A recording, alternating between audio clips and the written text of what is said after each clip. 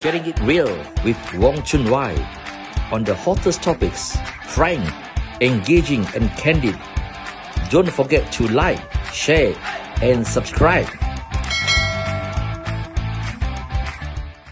Good evening, Malaysia and followers from around the world. Welcome to our series on the Merdeka series, where we will talk about Merdeka, nationhood, and the people behind the founding of Malaysia, particularly Tunku Abdul Rahman, our beloved first Prime Minister, who stands way above all the subsequent leaders. Tonight, we have a really special guest. We are really honored to have with us Dr. Sri Lara Hussein, the CEO and founder of MNC Sachi Malaysia, a well-known international communications agency. Lara is also a trustee of Yayasan Tunku Abdul Rahman. More importantly, she is a granddaughter of our beloved Bapak Merdeka. She's also a daughter of the late Tunku Khatijah, the first child of Tunku Abdul Rahman. Welcome, Lara, to the show. We're pleased to really have you. Thank you so much for spending time. Now, before I start this interview, I just want to express my deepest condolence on the demise of your mom. Okay, she was such a lovely lady. And of course, she was really special. Yeah. But we will come to the part of your mom later. I think we should pay tribute to this special lady. Now, I believe that the National Day has always been something very special to your family, to you, to your mom, the other siblings. And of course, the circumstances this time is quite different for you. But can you talk about what was Tunku like? To us, the ordinary folks, I mean, he was the man who led the chorus and the cheers of Merdeka 3 times, giving us the goosebumps until now, okay? But what was Tunku to you up close as the grandfather to you? Well, good evening, Dr. Sri RealChunWai. Very happy and honored to be able to talk to you. I know that you've always been remembering my grandfather Tunku every time and writing your articles. So I'm very pleased and very honored to be able to have this conversation with you and hopefully share some insights on Tunku. Yeah, I mean, Tunku has always been known for, you know, his cheers and the state of Merdeka as the founding father. But, you know, for me, he was such a big influence in my life, in our life as the family. He was the patriarch of the family. He was the glue that really brought everybody together. You know, even more so when he retired, because remember in his house in Penang, it was a gathering of thousands every time. Family from all walks of life would come together every time. And he had such a huge presence in our life. We would always refer to him for everything, for my career, my path, my future. Getting married had to be approved by him. And he was such a big influence in our life. And I think, you know, we continue, you know, sort of always referring to him and really trying to live as much as we can with his values and his memory. Was he known as the tall, dark, and handsome man in the family? Yes, I mean, certainly tall. I think he was, yes, tall, dark, and handsome. That's what people always say about him. He had a lot of style, loved to dress up, was very fashionable in his day, you know, and but very simple. Yeah, very simple as a man, yes.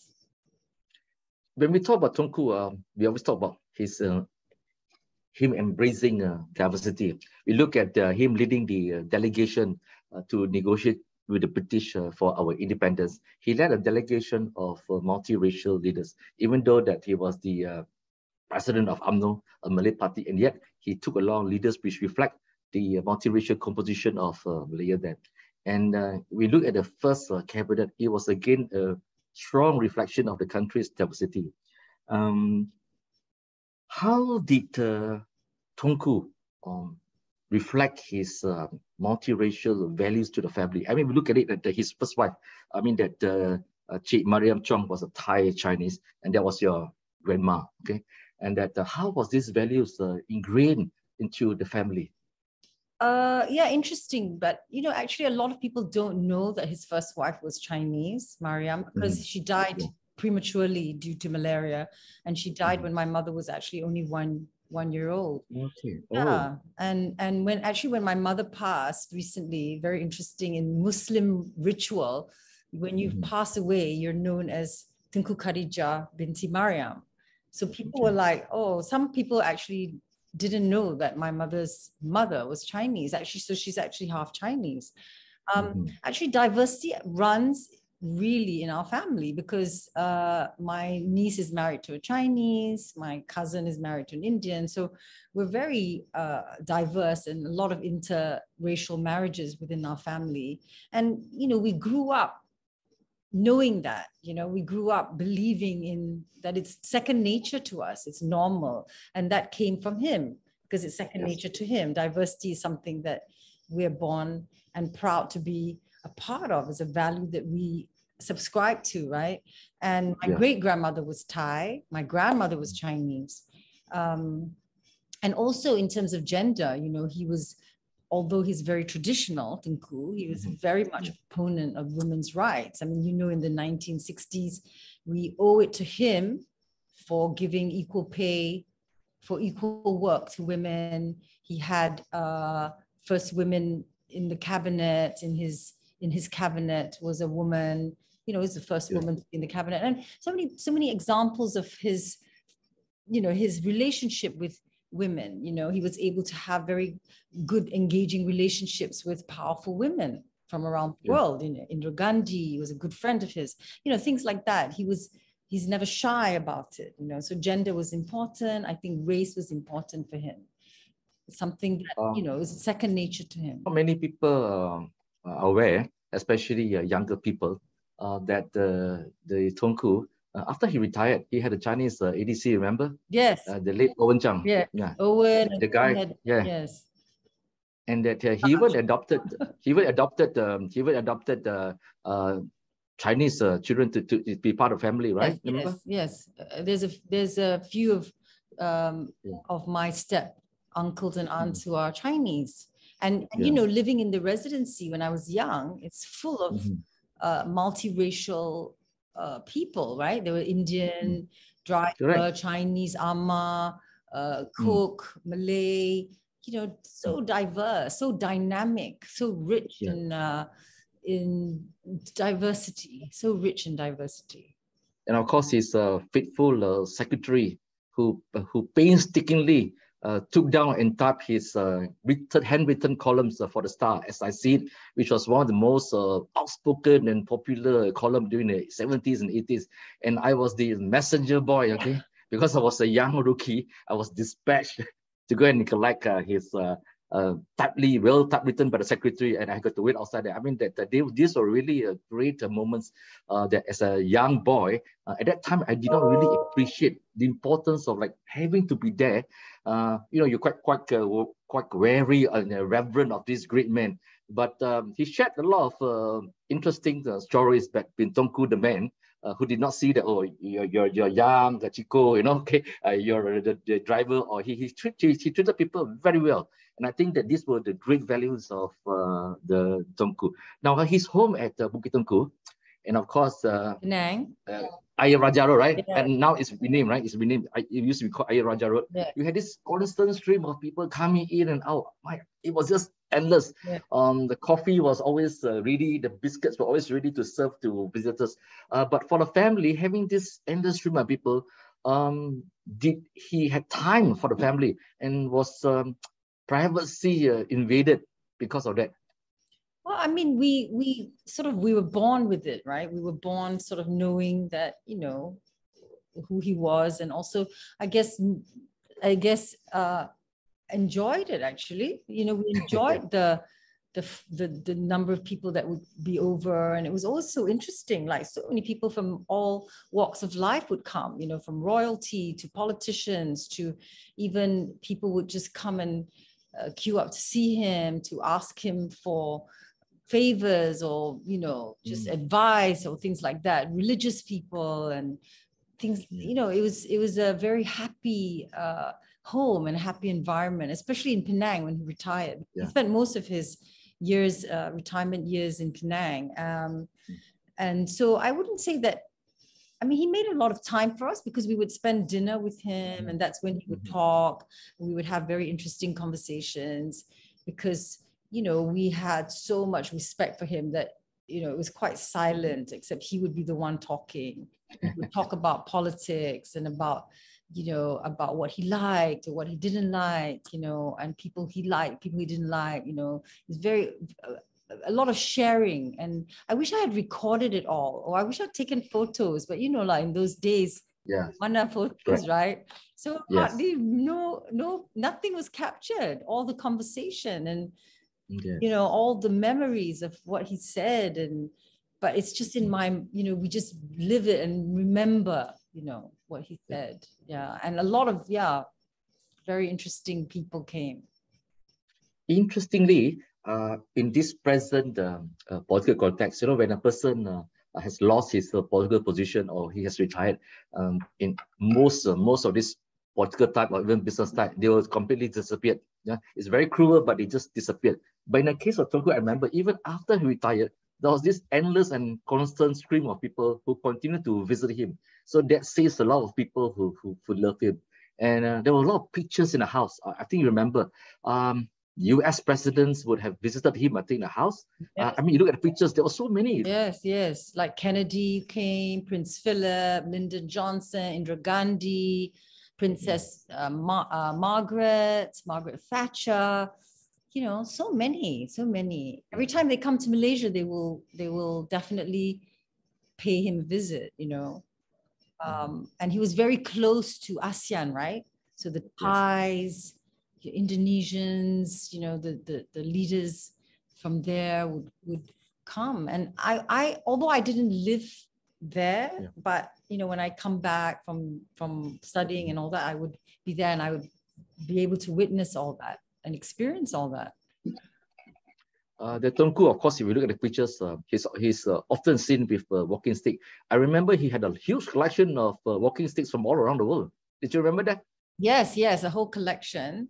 But unfortunately, or whatever, fortunately, all is in the memorial. Oh, okay. Yeah. Right, that's good. Or everything that he had, we actually donated to the memorial. Given the fact that the Tunku was born in and raised in Kedah, and that his first wife is a Thai Chinese from Thai Chinese, and that Thai Chinese. Did the Tunku, could he converse in Thai? Not really. I don't think, I've never heard it unless I'm wrong. I don't think so. Yeah. No. Because most Kedahans or Kelantanis, somehow or another, they could speak some smatterings of Thai because of the closeness, right? Yeah.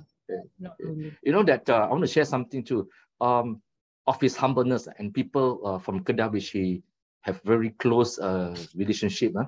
My late father used to run a really tiny roadside store, not a shop, roadside store, selling hardware in Penang Julia Street. Okay, and that the Tunku knew that my father was born in Kuala, Langkawi. Okay, so my father was the Kedahan. Okay, and he heard about it. And one day he passed by Julia Street, and he decided that he needed to buy something from a hardware shop, but he didn't want to go to a shop. So the ADC and all the guards were saying that, why don't you go to a comfortable shop? Why do you want to stop by at a small, tiny roadside stall? He said, that's because itu orang Kedah. So I mean that, so my father was really touched, okay, that he remembered, and he kept coming back, even to buy small items just because he was orang Kedah. So, and even the people around the area says, wow, Tunku, look at that. And that sort of values and that humility spread around the area. Yeah, in Penang. This was in Penang. Yeah, this was in Penang. Yeah. So, Kuala Kedah was something Langkawi. He meant a lot to him because he was the DO in Langkawi, right? Yeah. No, that's why he's buried in Kedah. I mean, he's buried in the Royal Mausoleum Langka, Kedah. That's where he wanted to bury. And I actually found a letter that he wrote. Very sad. I think it's in the book where he actually wrote to the government and requested for him to be buried in his homeland in Kedah and not in the National Mosque here. Okay. everybody knows, okay, the Tunku he loved his horses. And occasionally, of course, that when I went to the house, he loved his poker game. Yeah. And the occasional, the occasional the cigar, and the occasional brandy or whiskey, and that he was no hypocrite. He make it known. He didn't try to hide his love for these little things in life. Now, why do you think that the Tunku wasn't afraid of being open? Tell us about his love for horses. Well, I mean, his love horses was lifelong, you know, ever since I think ever since he was young, and I think he loved animals, and he decided to buy race horses and breed them. And I think it was more of a game or play that he enjoyed, and also to breed them from young. So he would buy these horses and have trainers to breed them. I think he had about 8 to 10 horses, and he kept them very well in air-conditioned stables because it was too hot for them. And he would go quite a lot to visit, and you know, and I followed him. And in fact, my first horse, because I love horses, was from him. Okay, yeah. And so it was something that it was a passion of his, and he enjoyed it amongst his friends as well, because all his friends enjoyed the races, you know. And you know, he won with his, I think, big, right, Melbourne Cup twice. Melbourne Cup, yeah, 2 years, and that's never happened before. Like win twice, the horse can win twiise. Amazing. Yeah. He had some really good horses. He has good intuition, actually, good intuition. Yeah. So when he occasionally he will pay a visit to the Penang Turf Club, and there was this office boy. I think his name was Sunny, right? A Chinese convert, Sunny. Yeah. Sunny will rode his bike to the office in Penang, the P3, and tell everybody, I think you guys better bet today because Tunku is going to the Turf Club now. And of course, all of us bet. But no, a lot of horses in his life, and a lot of people that he befriended because of this passion. Yeah. Your mom loved horses too, right? Yeah, my mom loved horses. She actually said that this was something that she obviously got from her father, and I inherited that love also. But I don't like racehorses, but my mom loved my horses, and you know, she would visit them all the time. And she actually said that she would remember her father when, you know, she would visit the horses. Yeah, like his spirit kind of lived on with her. Talking about your mom, she compiled a book on Tunku's recipe. Can you tell us about your Tunku's love for cooking, and what kind of cooking were they? Tunku, my grandfather, loved cooking. He was a very good cook, and he would actually make like roast beef, Yorkshire pudding, Western, or he was very good at Western dishes, and also good at local dishes, because he actually enjoyed traditional Malay cooking, like, you know, fish head curry and, you know, all this very rich lemak kind of food, you know. So my mom actually compiled a book called Tunku's Recipes, which she did with her cousin, Tunku Momina, together with Federal Hotel, right? And it's a compilation of all his favorite recipes.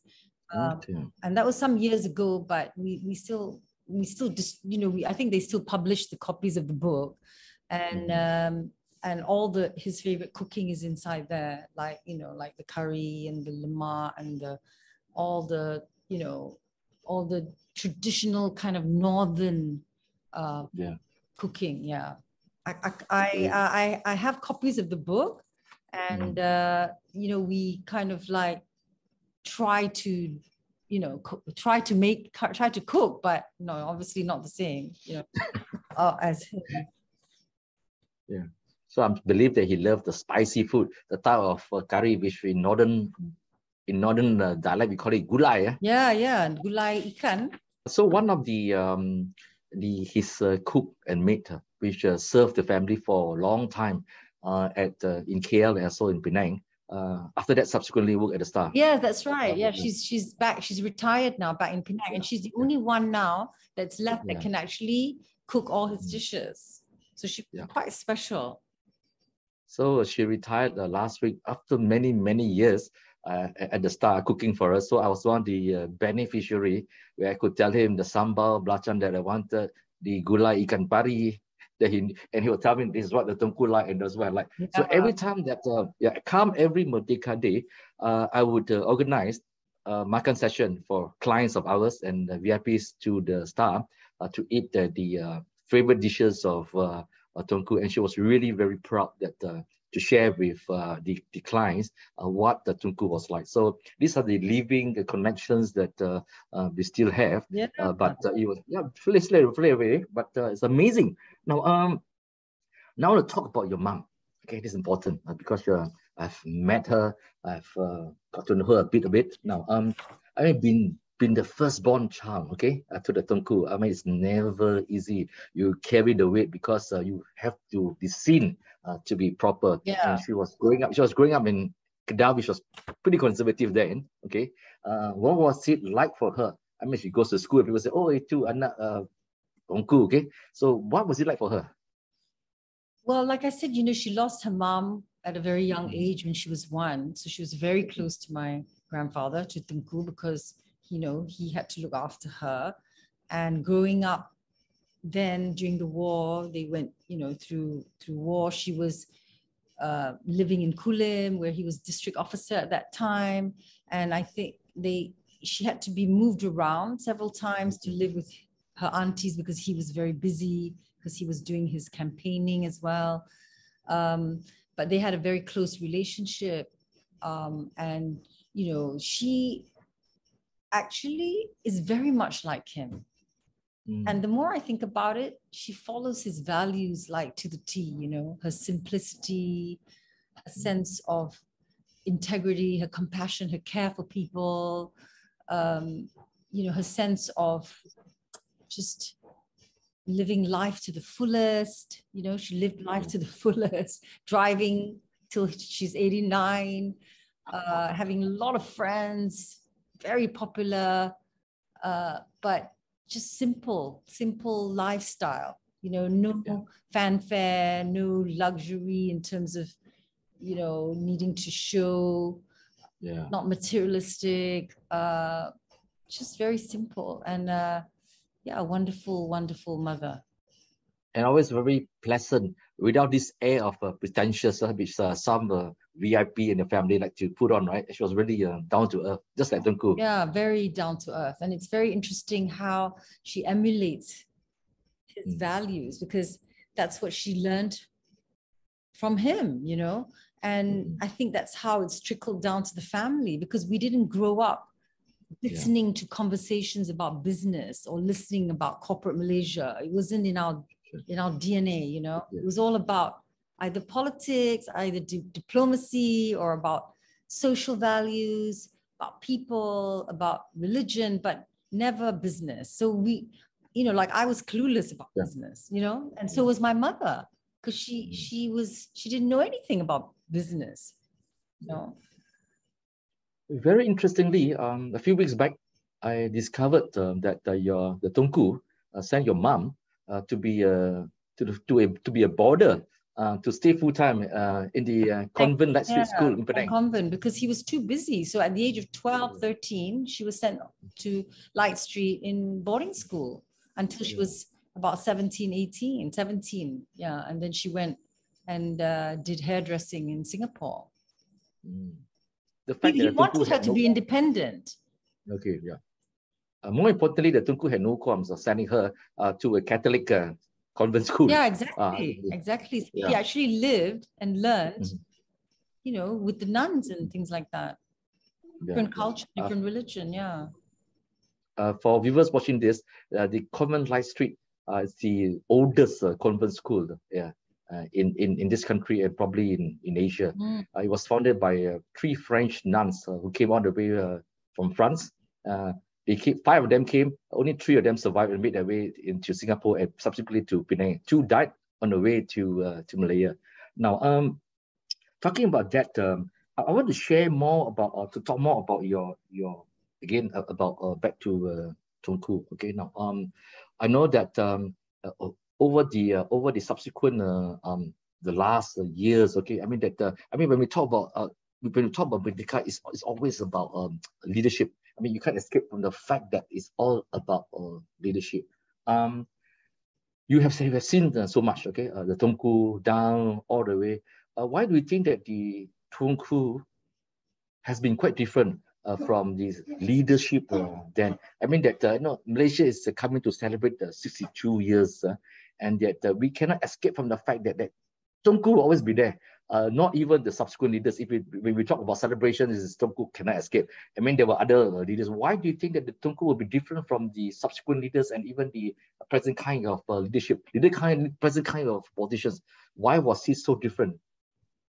Because I think he was the beacon of unity, the beacon of diversity, and he will always be that, right? He will always, that's what he stood for, and that's what people equated him to. And for as long as we live, he was the one that united everybody together,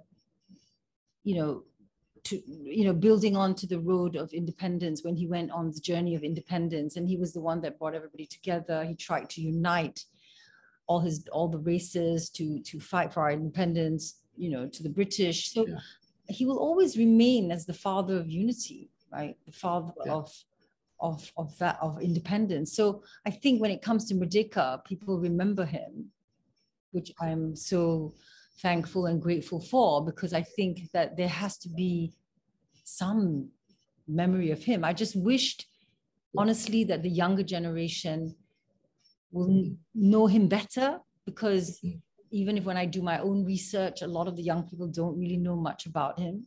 They don't know what kind of man he was. They don't know what he did or some of his achievements. I wished the younger generation could learn more about him. And I just hope that, it's something that, education will continue to talk about him, and that conversations will continue to talk about him. Like the things that you write about will continue to talk about him, to live and to talk about his legacy, because otherwise, as we get older, right, the younger generation will forget and we won't remember. And so sometimes I wish that the leaders could do that more, to remember him and remember what he did. Lara, your father was a diplomat. Yeah. And obviously, like for your mom and you yourself and Sharifah, your sister, it was the life in a suitcase. You had to be uprooted every 4 years, 5 years, and travel all around the world. What was it like to be to have a dad as a diplomat and you as a children of a diplomat, traveling from place to place, and what was the impact of seeing the world, opening up your mind for you? I mean, well, yeah, I never lived here, right? Because I left Malaysia when I was about 3, but it was obviously very enriching. You learn different cultures, experiences. You're so exposed at a young age. You learn different languages. You go to different schools. It's fascinating, and you don't really realize the impact it has on you because you're so enriched in your mind. I've lived in Iran, I've lived in the States, I've lived in Australia, I've lived in China. So I've learned so many different cultures, and I've had so many friends from all over the world. But the downside is that, you don't really have strong roots here. Like I don't have school friends that are here. So my network, I don't have a strong network here because I don't have a school network like you would have a school network. I don't have a school network because my friends are from all over, and I'm not in touch with them anymore. And actually, I think the interesting thing that I wanted to just relate is that when I was in England, my Tunku actually wrote a letter to me and asked me to come back. And he said, you know, it's time for you to serve or do something for the country because you've been away for so long. So I came back and he wanted me to join Wisma Putra, which I interviewed for and got a place. But I thought, no, I can't be a diplomat. You know, that means travel, you know, living abroad again. I wanted to really understand Malaysia and discover Malaysia. So I wanted to come back and kind of discover this country. So I didn't take on his wish, which I think he was very disappointed about.